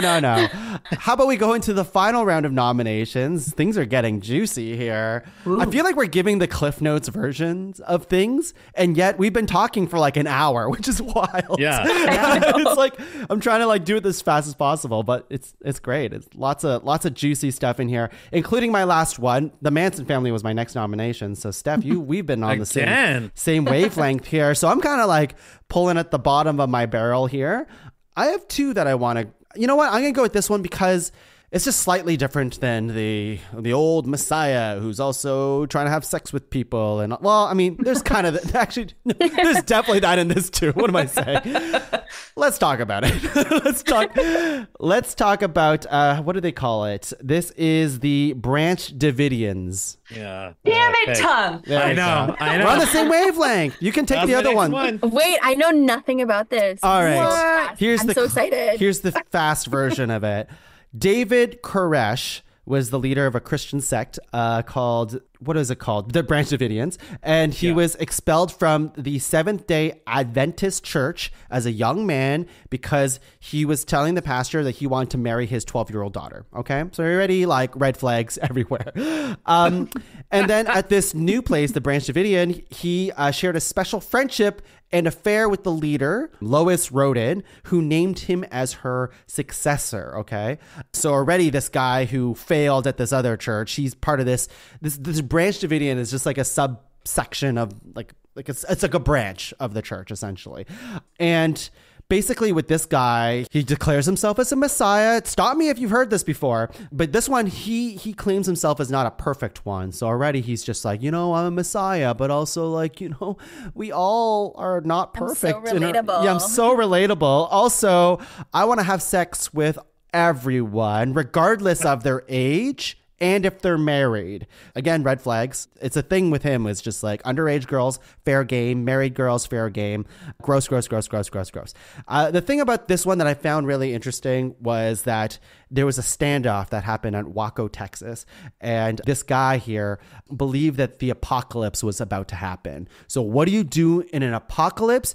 Get as much guns as you possibly can to build a militia. That's right. So he has a big following. He assembles a vast amount of firearms, like a ton of it. And also, I should say, like, even though his members knew that he was like trying to have sex with underage women, they knew that, but they were just like, but God says it's okay. That's what his cult followers were saying. It's like, oh, well, he's a Messiah, so he's allowed to get away with some of this stuff. Anyways, so the apocalypse was coming. This big standoff is about to happen, and the FBI gets involved, which is ridiculous. And this is why I think this is a little bit more interesting, is because there is like an actual standoff that happens, a shootout, and it lasts 51 days. And we're talking about like just bullets everywhere. There's tear gas happening. There is a fire that just burns the building that they're standing off in. And that's how it basically ends. I'm giving you the short version here, is that I think like 100 people died, including children as well. But the FBI basically had to step it up a level to like try to like this was going on for 51 days. So this big standoff happened and it ended in a big ass fire. So that is the short version of that. You know what's really fucked up about this too is that like one, you have footage. Like we actually see the standoff. It's wild. Like you can actually watch all this, and then I am literally Googling that after. Yeah, and then also with this event inspired Timothy McVeigh to bomb to do the Oklahoma City bombings in 1995, right? So there's actually a lineage of terror within this organization. And then also David, when he took over the branch, he actually took over through force. So he did the standoff thing to the actual branch, the former branch leaders, by coming with guns and bombs and the whole 9 yards. And that's how he took it over. And then ironically, that also was his demise, was obviously the military or the FBI coming in. It's wild. This one's wild. Yeah, it is. And how many members were it? There was like 89 members or something? 85 members were on a compound. 76 died. Wild. Oh my goodness. Yeah. Wow. And children, which is obviously the most terrible thing as well. And it's believed that the fires were started by members. Because they were basically like, they were in their compound and then they're like, listen, we're trapped here. We have no food. The FBI surrounding us, and they weren't believing this guy anymore. So allegedly people in the actual group decided, fuck it, let's just burn this thing down. And hopefully we get to leave. And that's a long ass standoff, man. It is. 51 days. That's insane. Yeah. Yeah, I'm looking at a picture right now, and the fire is massive. And the compound is also huge, too. Like, it is a big fire. Yeah. Yeah. So yeah, that's my nomination. Thanks, Tom. You're welcome. Stenley, what do you got? All right. So I was gonna go there, so I guess I'm gonna go somewhere else. Let's go with Twin Flames. Nice. Okay. Yeah. Yeah. So it's a story of Jeff and Shayla who are in love. They met online. Just a classic, match made in online heaven. Boy meets girl. Boy meets girl. And what they did was they started a blog called Awakened Intimacy. And then they started making YouTube videos in 2014 to really share their love with other people. And then they realized, oh, wow, like people are interested in how to find love, because at that time, right, it was really hard to find love. And so they thought, well, how about we pitch this idea that every individual has a twin flame, which is like a soulmate, but on steroids. So a really exaggerated version of what a soulmate is. And what Jeff and Shayla did was they would assign your twin flame. So if you paid them and joined their group, they would find you your twin flame, and all you had to do was get them to fall in love with you. Now, this could be someone that you knew, someone you didn't know. It could be someone from the group, someone from outside the group. They didn't really matter, but they would assign that. They would say, hey, this is your person. So again, people are paying for this, and failing miserably, because obviously that's not how love works. Janet Jackson did not sing about this. That's not the way love goes. Okay. So then they realize, oh shit, okay, so people are going to realize that this isn't working the way we think it's working. So what do all great cults do when they are faced with financial trouble? They form a church. So they decided to create the Church of Union and label themselves Father Christ, Mother Christ, and their daughter, Princess of All Creation. And together, wow, what a title. It's so beautiful. It's so great. And together, they formed a supergroup known as Master Christ, eternal ruler of all creation by God's living hand. Wow. Are you sure this isn't an anime? That's a mouthful. No, this is a real thing, okay? Now here's where it gets somewhat interesting. So as you get more and more members joining this thing, and they currently have over 67,000 members to this day. But as more and more people are joining, Jeff and Shayla are realizing, oh wow, like a lot of our members are quote unquote heterosexual females. They identify as that. And so they're like, well, we have so many of these heterosexual female members in our group, we are not able to form the twin flames that they actually want to form. So then they decide, you know what, we're going to become less gender normative, and instead focus on the divine masculine and the divine feminine. And they were saying that they established that didn't matter what your quote unquote gender was, all you need to do was find somebody who had the opposite traits that you did. So they would assign to these members whether or not they were divine feminines or masculines, and then find the opposite for them to match. This created a whole lot of fucked up pairings and also a lot of trauma for these folks who are, again, just trying to find love. So I'm going to leave it at that. It's not as violent or as... I think that's okay, though. We don't need more violence. Yeah, right no, we now. don't. Yeah. We've heard a lot. Yeah. All right. Well, we'll leave it at Twin Flames. That's my final nomination. I think that's a great nomination, Stan. And the one that the thing that pops out to me with this one is that it's still ongoing, right? Oh, yeah. And also that, I mean, I think it's just like the most, because it's ongoing and people have called them a cult so many times and they're like, but guys, really, we're not a cult. Yeah. And they like literally have been called a cult and they just keep saying, no. But give me your money. Yeah. Wild stuff. Preying on people's love. But I mean, I guess people aren't dying, right? Anyways. Yes. Silver lining. No cosmic orgasm, though, with Twin Flames, I don't think. Patricia, what do you got? Okay, so I had originally really gotten obsessed with Nexium because at a baseline I'm obsessed with them. So I'm going to go to, again, one of my bottom ones because I think a lot of them have been said. So I don't have it as detailed, but I know that even our summaries are not very summarizing. So this will be good. This will be fast, nice and snippy. I'm going to tell you guys about the Angels Landing cult. Have you heard of this? Okay. No. I love that I'm bringing some new blood to the table here. No kidding. Yeah. Okay. So there's a man, Lou Castro, who basically created a commune. This is somewhere in the States. And he brings together these women and some men. And what was interesting about him is that obviously, yes, he was manipulative, charismatic, retained followers. But what was interesting about this group is that they didn't really follow, again, like a religious specific sect, but they really just followed him because he claimed to have these supernatural powers and that he was just three angels in one, like these three angel beings were in him and gave him these supernatural powers.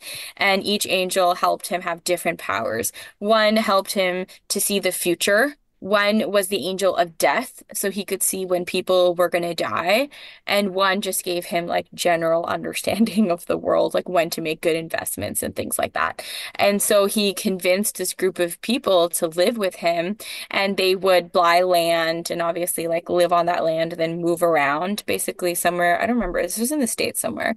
What was also interesting about this group is like, usually these communes, they live very pious lives, right? Except this commune was all about luxury.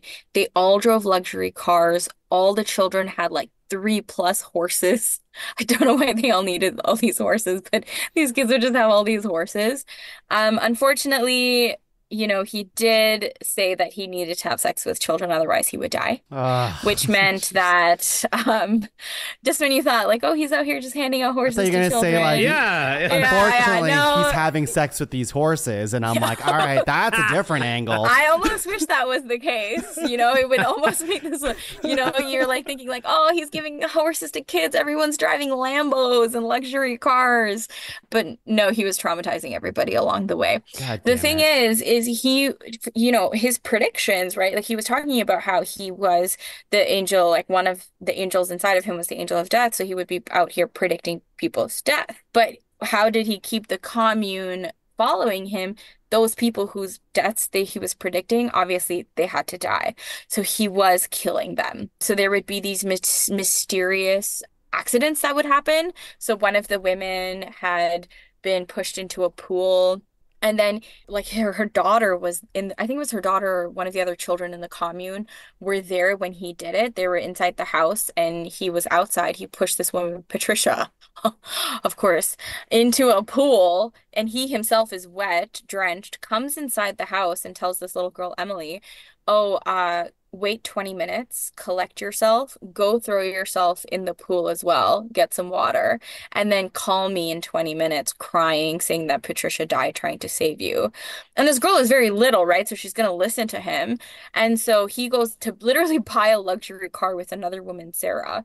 And she calls him in 20 minutes and is like, oh my God, Patricia died trying to save me. You need to come back. And so he would like manipulate these people to corroborate his crimes. And then anytime he felt like somebody might be fading away from them, from the commune and from him, he would predict their death and then make sure that they actually died. The interesting thing is he would also make everyone in the commune take out these insane life insurance so that when they did die, all the life insurance came back to the commune and specifically to him, and that's how he was buying all these horses and luxury vehicles. Same insurance as the alien abduction insurance. Yeah. I didn't expect life insurance to show up so much on this podcast, but this is very interesting. Like, I gotta check my own life insurance, see what's going on there. Seriously, what am I covered for? Yeah. Wow, that was wild. Good for you, Patricia. You've been showing us some nominations that I have not been seeing at all. So this Thank you. I knew some of these would come up, so I was like, you know what? I'm not going to learn about them. Let me try and bring up some out of the box ones. That's very NYU of you, Patricia, to do that kind of research. Absolutely. All right, Steph, bring us home. Final nomination. What do you got? Okay, we're gonna go to Jonestown. So once again, we have a charismatic preacher, the founder of the People's Temple. So this was a religious organization that started in the 1950s, known for his progressive views, which just attracted a diverse following, of course. But over time, his leadership became more authoritarian, we could say, a little bit more paranoid, and he sought absolute control over his followers. As one would, I guess, if you're in this situation. The People's Temple was formed basically in the 1950s to promote that message of social equity and communal living. In the 1970s, the group relocated to California, where it just kind of gained more political influence. But they decided to move to, or his followers decided to move to Guyana in 1977, basically establishing a settlement called Jonestown. So life in Jonestown was characterized by hard work, communal living, and a strict adherence to Jones's rules and teachings. But the members were very committed to the cause, and they would often give up personal possessions and money to be able to support that community. Jones preached kind of a blend of Christianity, socialism, utopian ideals, that kind of thing, just promoting a vision of a racially integrated, classless society. He claimed to be a messiah-like figure, a vein that seems to be going through all of these cults. And he used supposed healing powers and prophetic visions to maintain control over all of his followers. Over time, his teachings became more increasingly apocalyptic, and he emphasized the need to prepare for the imminent societal collapse and external threats, whatever that means. Key events surrounding this basically were the threat of government intervention. So because of that, Jones orchestrated a mass suicide by instructing his followers to drink a cyanide-laced beverage.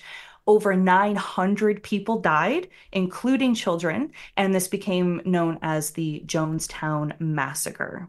Yeah, crazy stuff. I'm glad you nominated this one because this one is also like pretty. It's an oldie and a goodie. Yeah. It's an oldie. It's oldie. It's an oldie. I don't know. Yeah, I don't know what else to add to that, but yeah, that's fucked up. That's fucked up. That's fucked up.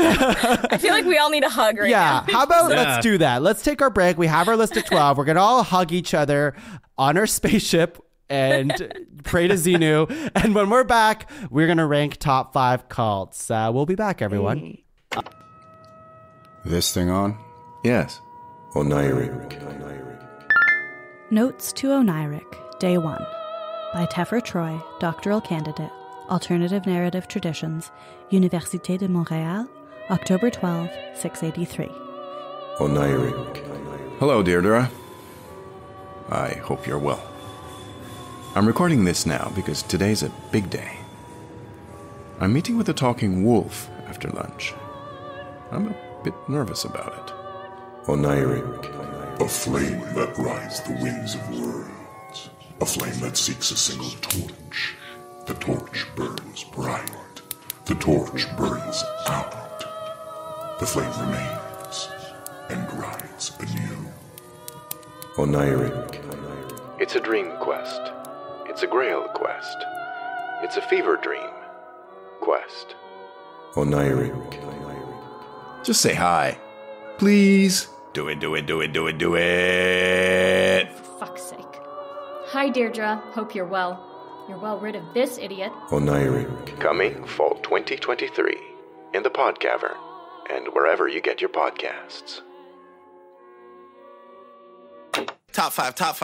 All right, everyone. We are back from our big hug. We hugged for a long time. And hard. And very hard. We realized that we are each other's twin flame, which is great because now we don't have to pay anyone to find that out for us. Thank goodness. Really happy about it. We have too much school debt to pay up. We have a depressing, mostly list of 12, but we knew that coming in. We are the right people to carry the one ring to Mordor. We are Frodo, you know?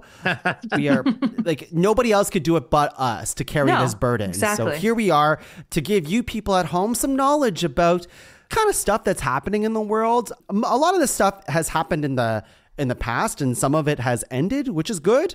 But cults are everlasting, and some of them are still around, and there are thousands, if not hundreds of thousands of cults out there, which is scary. So this is just a small snippet into that world here. So our nominations that we have brought forth today. Now on the break, we wrote like a 1-sentence description for you people at home to kind of remember what these are. I mean, we just talked about them, and I'm having a hard time remembering which Messiah and which bad person try to have sex with underage girl. Like there's a lot happening here. Extensive. So some common themes. Yeah. If you need a reminder, I would just invite you to, use ChatGPT or Google to remind yourself, or honestly, just listen to the first half again, because we're so good at explaining it. We're better than AI. What am I saying? Don't use ChatGPT. Use us. So here is our list of 12. We have Scientology, which is, I wrote Xenu, Galactic Ruler, E-meters, Thetans, and very pricey. The next one is Nexium, which was the pyramid scheme sex cult with a touch of volleyball. Then we have Love Has Won. That's WON for the people at home. I think at first I wrote like the number one. But that is, I wrote blue gray screen, but that's not right. Blue gray skin. Mother God, Avatar, Mummified. That's the one that ends in that really gross mummy thing. That's not good. Then we have Heaven's Gate, which is a mass suicide with Nike shoes and alien abduction insurance to get on the UFO. Then we have Ohm, Japanese gas attack on subways. That's our most normal description we've had so far of the cults. Then we have Realism, which is alien gods, cloning, and Eve. The Anthill Kids, Darkest Timeline, Every Prison Needs a Hero, where that already bad guy just killed another more terrible bad guy, arguably. Manson Family, that's the Tate murders and La Bianca, the race war. Once Upon a Time in Hollywood, you know. Then we have the Branch Davidians. What? How? That is so close, Davidians. Okay, that's what I said the first time, but then I got thrown off. Okay, Standoff in Waco, Texas. Yes. Big burning building and a bad Messiah. That's the one with the FBI, as opposed to the good Messiahs. Twin Flames, which is your finding your soulmate for a price. Angel's Landing, 3 angels in one, riding a Lambo, free horses for child sex. Oh my God. That's a horrible description. It's a terrible description. People have to know. Now people remember. They're like, free horses. Which one is that one? That one. No. And the People's Temple, which is the masser suicide, which is not a word, but we already have 2 mass suicides, and Steph nominated both of them. This is the 900 people one, and Big Massacre with Jim Jones. So we have a really dark list in front of us here, and I want us to go into stars, okay? So I'm going to go, Stenley, I want you to star one that isn't one of your own for further consideration. Yeah, I mean, for me, the one that made me feel really disgusting and horrific was the Anthill Kids. Mm-hmm. Okay. So I have to nominate that one. Okay, we'll star that one. And again, we are rating and ranking these on the most interesting stories, that kind of thing. Patricia, what do you got? NXIVM immediately. It's crazy to me that they had this whole business that was thriving and that celebrities were a part of. And you love volleyball, so. I actually do love volleyball. The main takeaway of NXIVM. So. It's not. Steph, what do you got? I am absolutely going Scientology. This is still pervasive in our society today. People are still suffering from it, despite the amount of screams and calls for its destruction and for it to be shut down. And it just keeps living. Yeah, for sure. And I'm going to go with Heaven's Gate. It's the smaller of the mass suicides, which is a weird thing to say out loud. Yep. But I think this one, I don't know, there's just the alien aspect of it is the thing that interests me, because aliens, you know? Okay, so we have Scientology, we have NXIVM, we have Anthill Kids, and we have Heaven's Gate starred. Is there any other cults and stories that we find are more interesting that we want to have further discussion about? And it could be one of your own if you really want to fight for one of your own. I have a weird, again, like I said on the break, I have a hard time really fighting for any of these because I think they're all kind of terrible. Yeah. Some of them are funny, like Scientology is really funny to me because I think it's a big joke, but the rest of them are quite sad. Awful. Yeah. I'm going to go with Manson family. I feel, there's an ick to this when I'm like, I really want to nominate these awful cults, but I'd say Manson family just because culturally it's incredibly significant, not only in our entertainment, in our media, but also legally. It changed a lot of different things, and I think that it deserves a spot in the top 5, as odd as that sounds to say out loud. No, I completely agree. Not to nominate my own, but I just think the Love Has Won story is so fascinating. The world that Amy created, to the point that when she was like, her health was deteriorating and she was sick, she was asking her followers to take her to the hospital. And they were like, no, the cabal is going to get you. We're not going to let that happen to you. And they literally isolated her, which is interesting because usually the leader isolates their people. And the followers ended up isolating. She really created this world that people were so bought into. Yeah, for sure. Yeah. Yeah, for me, it's Branch Davidian. I think that one, again, just watching, when I watched the documentary and just seeing the standoff and how long it lasted, I mean, these are all really fucked up, but the fact that it lasted for almost 2 months and people were not only having to stick by this cult, but their lives were literally at stake during that time. And it wasn't like a communal, not to downplay mass suicide, but with the mass suicide, it's almost like they all agreed that this is what we're going to do for this cult. Whereas with this scenario, like there was no agreement necessarily. It wasn't like they all decided, yes, let's go into this massive standoff with the government. They had no choice, literally had no choice after committing to this fucked up cult. So I think it's one that could be really explored a bit more. So that's my one. And for me, I don't think we don't need to. Yeah, I think these are all kind of messed up, and I don't think we need to add another one just because. I mean, like, I think the People's Temple is quite a popular one if we're talking about like well-known ones, but I don't think we need another mass suicide on this list here. For representation, if you will, for the variety of it all. The other one that I was thinking that maybe could be something was the Ohm one, the Japanese gas attack, only because it is something that is from somewhere else, could be interesting, you know, and for something to happen like that in Japan, I think is a huge deal. And to give the death penalty to people is also a big deal. And I've heard, and I'm not sure how true this is, but I've heard that this is like a reason why they don't have like public trash cans in Japan. And again, I've never been to Japan, but like this incident really like rippled effect into being like, oh, we got to step up our game so this shit never happens again. Wow. And I like the good, at least the good part where that one guy helped save a bunch of people because he was knowledgeable on the gas itself. So that's kind of cool. But I mean, there's a lot of stuff in here. Maybe I'll start just to I would say. actually second that because I think it's so interesting the things that he convinced these people to do. Like, not only the attacks, because I feel like violence is sort of common, but things like drinking his bathwater, like that blood. is just so interesting. His blood. Yeah. His blood. Like, how do you convince people to do things like that? Like, it's so interesting to me. Okay, I'll start and we'll see where we go. So the ones that aren't starred and we can discuss is Realism, again, Alien Gods, Cloning Eve, Twin Flames, the online finding your soulmate for a price. We have Angel's Landing, that's the riding a Lambo, free horses for child sex. No. And the People's Temple, which is the 900 people massacre with Jim Jones.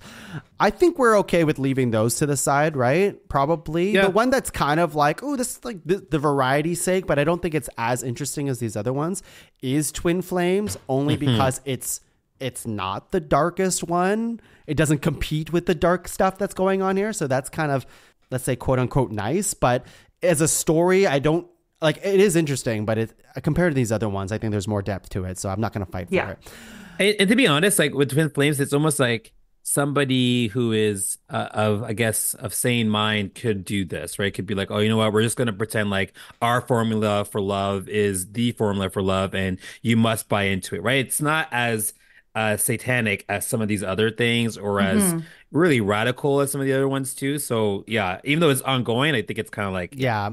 And I think like when we talk about interesting stuff, like unfortunately some of the most interesting stuff is the most fucked up stuff. So right, that's the thing that keeps us talking and being like, wow, cults are really weird that they exist. Okay, so with that said, let me read you one more time the ones that are starred, and we're going to try to do locks, okay? So I'll read it once, and then I'll read it again, and then we'll do locks, and I'll explain how that works. So we have Scientology, Ohm, Branch Davidian, Nexium, Love Has Won, Anthill Kids, Heaven's Gate, and Manson Family. That's 8. We need 5. So how lock works is I'm going to read it one more time, and you're going to say if it's a lock or not. Everyone has to say if it's a lock or not. If someone hesitates, then we just move on. If it's unanimous, then it's probably going to make our top 5. Scientology, lock or no lock? Lock for me. Yeah. Okay. Lock. Let's go to Ohm, lock or no lock? No lock. We can talk about it. We can talk about it. Yeah, I'm not sure either. Branch Davidian, lock or no lock? I lock it. No lock for me. Ooh. I know it's my nomination, but I'm gonna see what the other locks are first. Nexium. Lock. No lock. Ooh, I was gonna lock that, but yeah, interesting. Yeah, I'm on the fence. Love Has Won, lock or no lock? Lock. It's interesting. I think it is interesting. And it is. I could be convinced. I'm just not sure if I want to lock it yet. Yeah. Okay. Anthill Kids, lock or no lock? Lock. Yeah, lock. Yeah, that's really messed up. Yeah. Don't feel pressured. Don't feel pressured. No. It is fucked up. I'll lock it. But are we going based on fucked up or interesting? I think at this point it's a little bit of everything. Right? Yeah. It's a gut reaction, which is what locks always are. Heaven's Gate, lock or no lock? That's a lock for me. Lock for me. I don't know. I mean, I can lock it. You can buy my lock. Okay. I don't have money. I need more money. Give me more money. You have any horses? No horses, but there is children. There's aliens. So, okay. Manson Family, lock or no lock? Lock. I would lock that as well. Yeah, it's a classic. It's a classic. That to me is like our number 5, you know? Yeah. It's a classic, but... Yeah, actually, I would agree with that. Yeah. Okay, we did a good amount of work here. We have 3 locks. That's Scientology, Anthill Kids, and Manson Family. The other ones that aren't locked are Ohm, Branch Davidian, Nexium, Love Has Won, and Heaven's Gate. Who wants to put one forward that they make an argument for one or say that we can probably let go of one? Well, Nexium for me has to be a lock just by the sake of there's 3 documentaries I think out there. It's very well known. It's a fucked up story. There's a Canadian angle to it as well. Again, we don't need the Canadian representation. No, we don't need it, but if it's there, Smallville was a great show. Like it was very like disheartening, like seeing Lois be part of it for not Lois. What was her name? Lana be part of it for like a half a second. So anyway, I think NXIVM should be part of this conversation. Okay, I kind of agree now, and I'm going to put in another little spin on that. So they apparently also claim that they can cure Tourette's, and the crazy part about it is that people who have had Tourette's that go through their program are actually cured. Yes, that's right. So it has this yes, there's so many videos. It's very strange. I have seen some of that. That is so. It's almost like, weird. Okay, we know it's a cult, but at the same time, they're teaching things that are truly helping people in certain instances. Well, that's kind of the thing with cults, right? Because they take a lot of inspiration from other religions and practices and even science itself to be ingrained into their own religion. And then that's how they're able to like plant the seeds of the darker shit, right? Is because some of the stuff actually works. I think it's a super interesting story. I would definitely lock it. Yeah, I think I'm going to lock that too. So really at this point, we only need one more on this list, unless people really want to fight for one over the other. Like, I think for me, it's probably Heaven's Gate because it's going to sound weird, but it's the one that has... Like, there's a lot of mass suicide cults out there, and this one fits this bill. And it's also the one with, I mean, I guess if you count Scientology as the alien stuff, and I shouldn't like keep going back to the alien stuff with it, but I think the Heaven's Gate, it's built around this, right? Yeah. We are going to be saved by this UFO from this comet it's trailing behind this comet, and there's Luciferians, which are evil aliens that exist in this world, and we're trying to get away from that shit. And I think it's super interesting. That's all. My thing is, if we're talking about lore and interesting lore, I just feel like Love Has Won has some really interesting lore. Like all of these people, hundreds of people literally believed this woman was Jesus, was Marilyn Monroe at one point, and deified, like who else has literally taken their leader's body, turned it into a shrine, and then continued to just hang out worshiping it. I bet you there's more than we think, and I'm not going to Google that. I'm not going to Google Yeah, let's not. Yeah.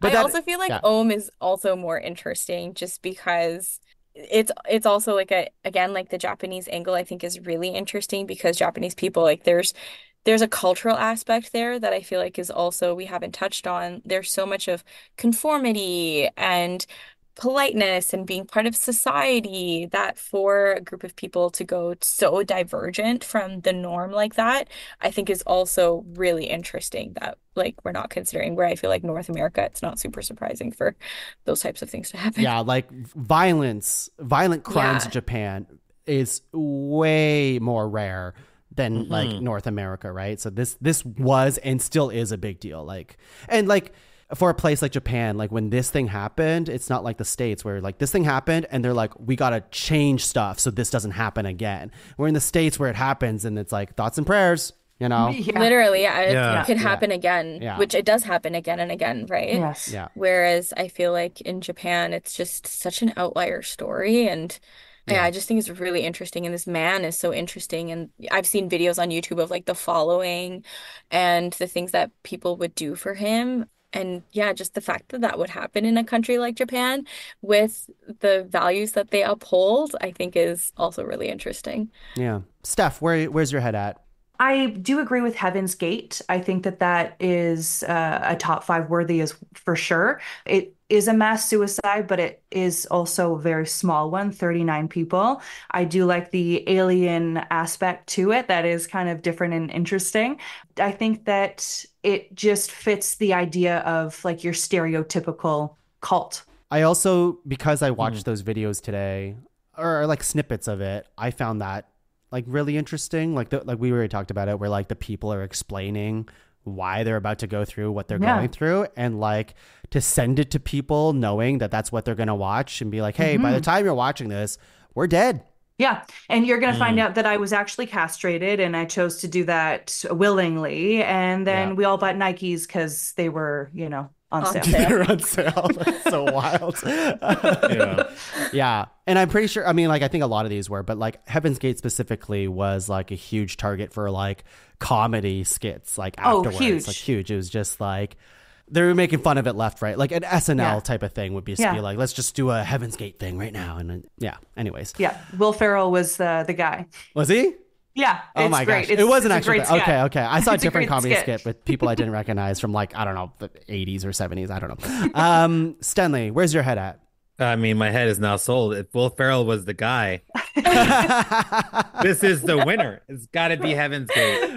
Oh, no. Okay. All right. I can take a gracious loss. How about, can we just say that just loss. It sounds like the Branch Davidian, Love Has Won, probably cut, yeah? At this point? Yeah. Yeah? It's, yeah. I guess so, yeah. Like, we can, we don't have to argue all day because I don't think we need to. No, let's not. Yes, I also don't want to be fighting for any cult. Yeah. I know. No. I don't want to defend any cult.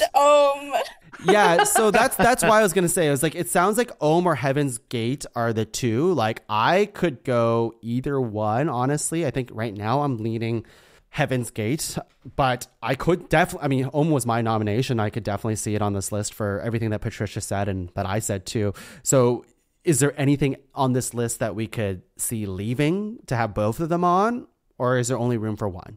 Well, if we establish that Manson's Family is number 5, then is that the one that we want to like remove to have both of those two in? Yeah, like, is it actually very interesting or is it just iconic?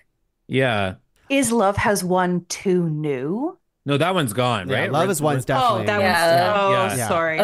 You guys already Patricia one. She was still fighting for it. I'm gonna start a cult against you. No. Wow. That's interesting. You know what? That might be where we're at.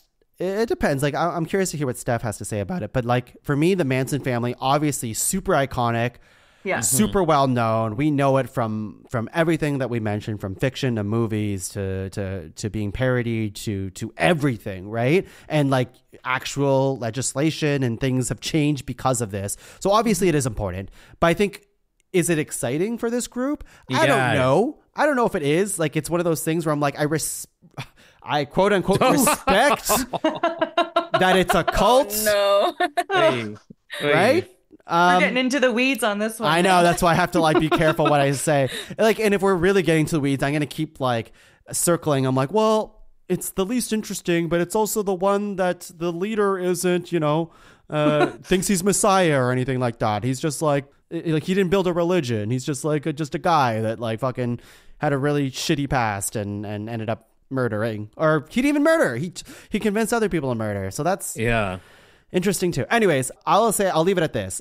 I think Manson Family, I could see it on the list, but it would definitely be number 5. So if that's an indication of where my excitement lives, then that's what it is. Fair enough. Do we want to get rid of it in terms of representation? We have two mass suicides, one being smaller but the other being a massacre. Are we able to differentiate the scale of it and add it to the list because it's so different? I love how everyone's just dancing on eggshells to like not say. Where's the other mass suicide? We got Heaven's Gate and then the Branch Davidians. Oh, but I think Branch Davidians should. No, that's gone too. That's gone too. Well, it's a star. It is a star, but we should. I think we're fine with leaving it too. So I think if we take out Manson Family, we would have Ohm and Heaven's Gate, and I actually think that would. I'm okay good. with that. I think I'd be okay with that. Yeah, sure. I can go with that. I can do that. Yeah. Okay. Yeah, if nobody else is excited to talk about the Manson family anymore, I just don't know what else there is to be said. Because like, it's one of those things where I'm like, of course you're going to say that. Of course you're going to say that nomination, but there's not much more I haven't already like learned about it. Like, sure, some of these I'm like, wow, tell me more, even though it's twisted and messed up. Mm-hmm. All right. I think we got our 5 then. Shall I read it to you? Yes. Yes, let's. Yes, let's. Oh my goodness. I missed you guys. That's going to go with us for years. So, our 5: Scientology, Ohm, Nexium, Anthill Kids, and Heaven's Gate. That's 5, okay? Okay. Yeah. What is number 5? Ohm. Oh, Heaven's Gate for me. Interesting. Can you remind me, and I know it's the darkest timeline, but can you just give me just a bit more on Anthill Kids again? Just a tiny bit. I know. But I need to. We're in the ranking phase now. Okay, yeah. So this man, right? He was the Seventh-day Adventist, but then he created his own commune in the woods in Quebec. Oh, yes. And literally convinces people to be with him for years, even though he was like torturing them physically. Like had 20 plus children with the women. Right. Okay. Yeah. Darkest timeline. That's enough. Darkest timeline. Yeah. There's more. I don't want to go into it. Can we do it the other way maybe? Because it seems like that's never happened. And I will refuse for it to happen on this podcast. All right. We are on the pod cult here, okay? The ranked cult is it's sacred that number 1 is not spoken about until we get there to leave a little bit surprise. Okay. Supreme Leader, I am sorry. I will never do that again. Okay. You're going to be labeled a suppressive person, Stenley. Yeah. You are going down to level 2 officer now. Damn it. All right. Ohm number 5. Yeah. I think I see it. Yeah. Okay. I think if so Heaven's too. Gate gets to be number 4. The other 3 are just top 3 for me. That's What a solid hater. negotiation. So the other 3 being Nexium, Scientology, and Anthill Kids. Yeah. I don't know. I don't know. What are you? Can I be 100% honest with y'all? course. I don't find Scientology to be as interesting as a cult as these other 4. Wow. It's because you went to the fucking first lesson. You know what? You went to the introduction. Immediately I bought in. Immediately I flipped. I was like, that's true. It just is. Like, I think similar to the Manson family story, it's like we all know about Scientology so much. It's so commercialized that like Anthill Kids hits me. I think Scientology doesn't hit me like that anymore. Sure. It's basically a religion now. Like many it's people pitched as a follow religion. it. Scientology. I was going to say Scientology to me is our 3. Yeah, I could do that. Okay, like Heaven's Gate number 4 and then Scientology. Whoa. I don't know yet. Yeah. That's where I'm at right now. I'm with Sten. So Scientology can be our 3. Which I'll take. I'm fine with that. And I somewhat agree with you, Stenley. Like I think it is talked about a lot and made fun of a lot, but I like it for a few different reasons on this list. One is it's the most harmless physically to somebody. And I find it is the most enduring of these cults that is on this list. Like it is a thing that's been around for a long time and I think should have been stopped like a long time ago. And yet new celebrities and new people keep putting their fucking money into it and it just keeps going even though the guy's dead now. Like L. Ron Hubbard, is he dead? He's dead, right? He's pretty sure he's dead. Oh, he's dead, but they expect him to come back. That's the whole thing. They literally have an apartment, like a home set up for him with his favorite food, his favorite flowers, his favorite smokes, his favorite slippers, just waiting for him to circle around and finally find them again. And they've got like crop circles outside of this place so that he knows where to look for them. They expect him to come back. Like they're deluded. Yes. Mm-hmm. Yeah. Mm-hmm. Here's why I think it's not as, I guess, cultish is I went to the Church of Scientology and it was hilarious. Whereas if I went to any of these other things, it would not be funny. There'd be no bueno. We wouldn't be laughing about it. It'd be like, oh, fuck. Like, this guy has alien life insurance. I also feel like there's this like mainstream element, whereas I think in my head when I think of a cult I literally think hoods in a dark room, secretive, whereas now Scientology has not, like all of their shit has just come out, like everybody knows everything about it, we all laugh about it. It feels like this big joke that we're all in on. I think that's the thing about Scientology is that they're hiding in plain sight now, right? Like I think in that way it's quite scary in a way that people have accepted it to such a degree. Because if we are really going to twist this into the darkest part of it, is that these people truly gouge people for their money and the friends and families of that person of their money. And people have lost their spouses, their children, and like people like Katie Holmes and the other wife of Tom Cruise, Nicole Kidman, like they were forced to be in it because of Tom Cruise, but they didn't ever really want to be part of it. And like, I remember like Katie Holmes, there was a story of just like, she didn't want her daughter to be part of it either. Right. And like, it's just one of those things that like, if one person's in it, you're trying to drag your whole family in it as well. And like, again, if we're talking about some nefarious shit, like the whole Danny Masterson stuff, the guy from That 70s Show has ton of bad shit come out about him, right? Scientology and the Church of Scientology swept a bunch of that bad shit under the rug to protect him for years up until recently, right? So like, I think that's bad too. I hear you. But like, I'm not going to fight him more than 3. I'm just defending its spot on 3. I hear you now. I think I'm okay with it being 3 and then Heaven's Gate 4. Okay. You know what? I think at this point, fine. Because if it's Patricia wanted Heaven's Gate 5 and then 4, it's definitely not going to 2. So it has to go 4. No way. That I will fight for. So what's number 2? Nexium. Oh, Sten, I can see your face. I agree, because for me in 2024 Anthill Kids, not knowing about it, I'm gonna have nightmares about that. Yeah, so seriously. Yeah, I think I agree, because like that's the one that like affected me the most as well when Patricia was telling the story, but also one that all of us have never heard of.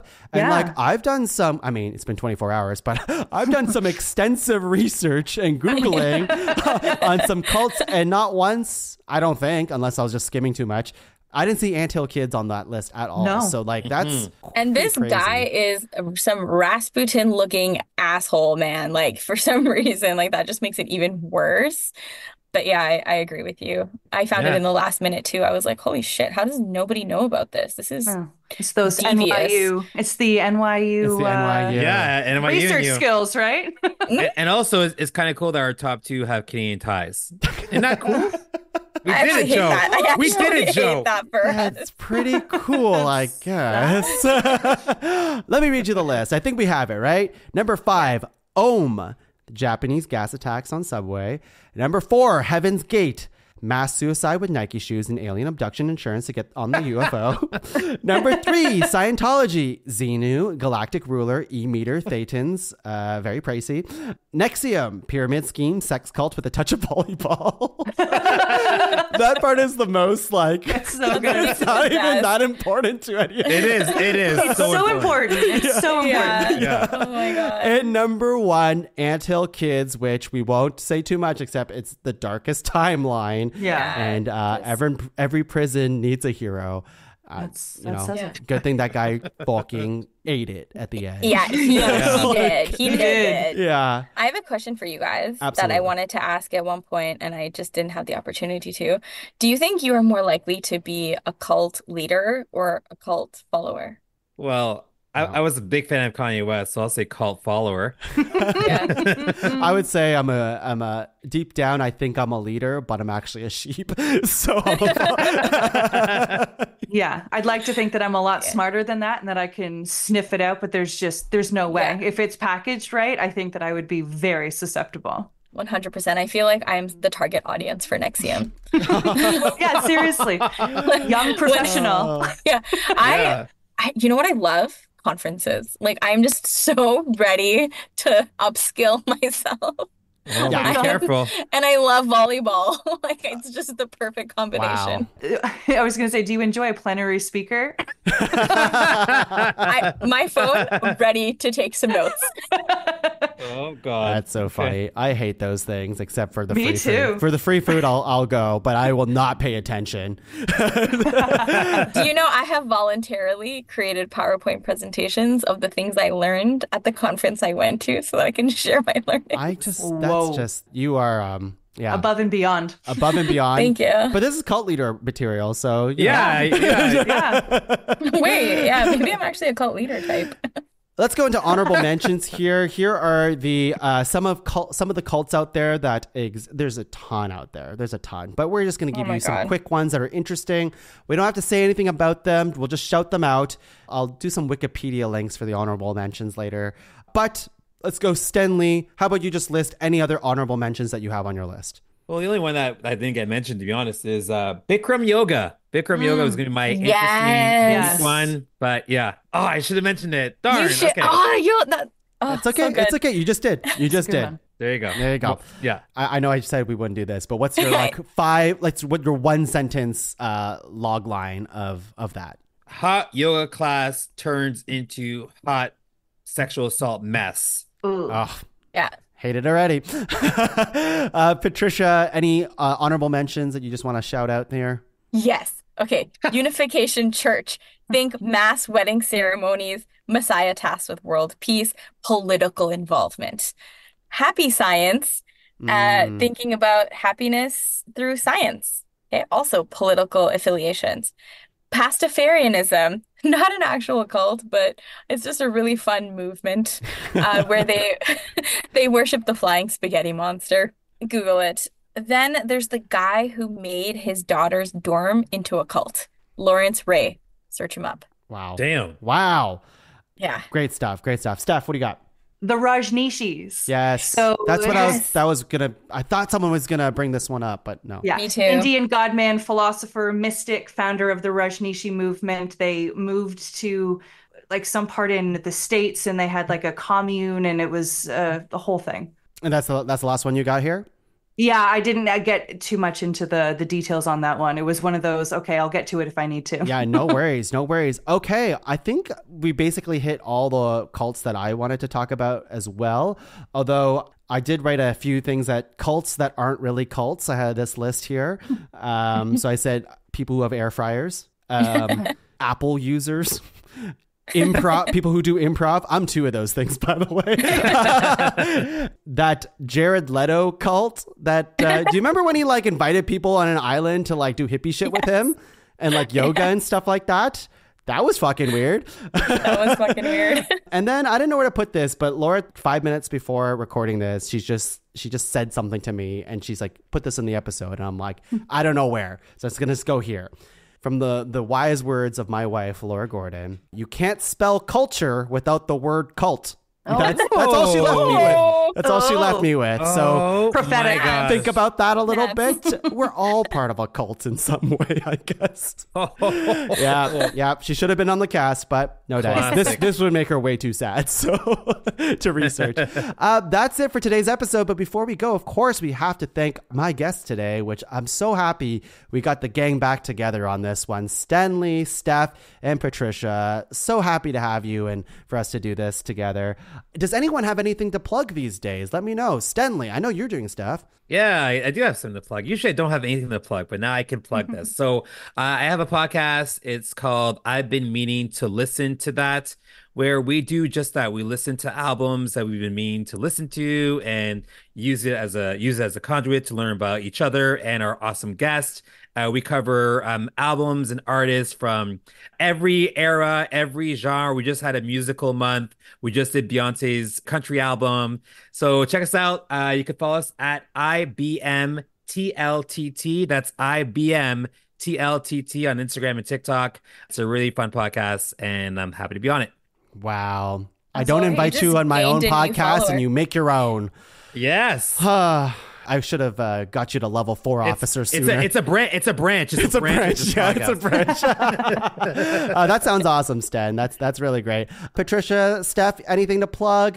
Whether it's a personal thing or if you just want to, I don't know, plug something positive, maybe a TV show, a movie. I know, Steph, you baked goods for a while. Anything? Yeah, so we've still got this Life's Little Treats business. So if you want to see some tasty treats, you can go onto Instagram, Life's Little Treats 1. Funny story on that one. We literally had Life's Little Treats and then we lost the password and we couldn't get into it. And we begged Instagram for it back and they wouldn't give it to us. So now we're 1. That's so fun. Oh my that's God. Hilarious. That is incredible. Who's this other story, asshole who took it? Oh, it's me. That's a great story, though, because now I'm never going to forget. Like, I'm always going to be like, life's little treats one. Yeah. But this one, the number one, and not like it's the number one, not spell it out. Yeah, that's right. Patricia. I wish I could say, I wish I could say I had interesting things going on, but I'm in a rest season at the moment. You deserve it. So nice. I do deserve it after crushing it in school. So, I mean, if you want to see me continue to just like basically couch rot, always you can follow me on Instagram at PAHTEEEE.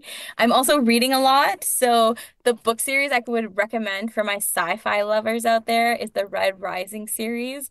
So good. Literally, like I'm gearing up to reread it. I'm obsessed with it. And for any Harry Potter fan fiction lovers, you need to read Manacled. It's so good. So that's my life these days. Okay. Nice. And you can find Patricia at your nearest work conference, probably. Follow me on LinkedIn, Patricia Eddu. At the registration table. Yeah. That's so funny. For myself, you can find the rest of the shows in the PodCavern at www.podcavern.com. Check out all the shows in the PodCavern. Like, subscribe, review, rate, share it around, share the love. And I think that's it for today's episode. So I think we need another hug before we leave today. People at home, you've listened to a really heavy podcast. Hug your loved ones as well. But for ourselves, the four of us are going to go off and have ourselves a little cosmic orgasm. And we'll see you next time on another episode of Ranked. Bye, everyone. Bye.